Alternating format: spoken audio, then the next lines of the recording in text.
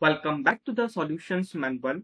In this video, we will solve the problem 2-82 from RC Hibbeler Engineering Statics 12th edition. According to this problem, we have the pole is subjected to the force F, which has components Fx that is 1.5 kilonewtons and Fz that is 1.25 kilonewtons. If beta, one of the coordinate direction angles, is 75 degrees, determine the magnitudes of F and Fy. So first of all, we must remember our relation that is for the coordinate direction angles, and the relation is cos square alpha plus cos square beta plus cos square gamma is equals to 1. And we have been given the fx, and I can also write fx as f cos alpha, which in turns is equals to 1.5 kilonewtons. So from here, let's call this equation A. So from this equation, cos alpha is equals to 1.5 over F. Similarly, Fz could also be written as F cos gamma, which in turns is 1.25 kilonewtons. So from here, cos gamma is equals to 1.25 over F. So I'm going to substitute the values of cos alpha and cos gamma in equation A. So equation A becomes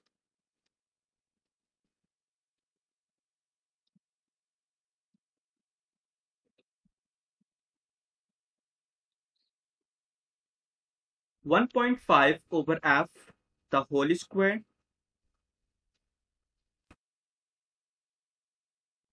plus cos square beta, and the value of beta is 75 degrees that is given to us in the problem, plus the cos gamma that is 1.25 upon F the whole square equals to 1. So upon further simplification, it becomes 2.25 over F square plus, and this becomes 0.067 plus 1.56 divided by F square equals to 1. So when you take the LCM and simplify it, it becomes 2.25 plus 0.067 F square plus 1.56 equals to F square.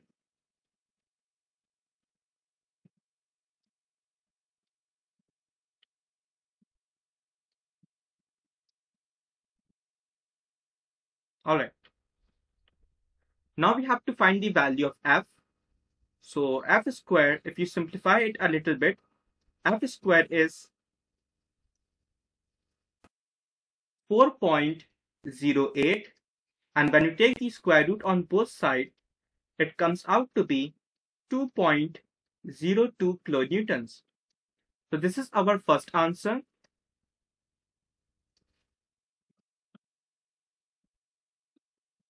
Now we have to find the magnitude of Fy. So we know that Fy could be written as F cos beta, and we know that the beta is 75 degrees and F is 2.02 kilonewtons. So Fy becomes 2.02 into cos 75 degrees, which in turns becomes 0.523 kilonewtons. So this is our second answer. So this is it for this problem. I hope you will find this video helpful. If you do, please make sure to subscribe to this channel and also turn on the bell icon for the daily updates. And if you have any questions or any doubts regarding this problem, then you can ask it in the comment section and I will answer it as soon as possible. Thank you.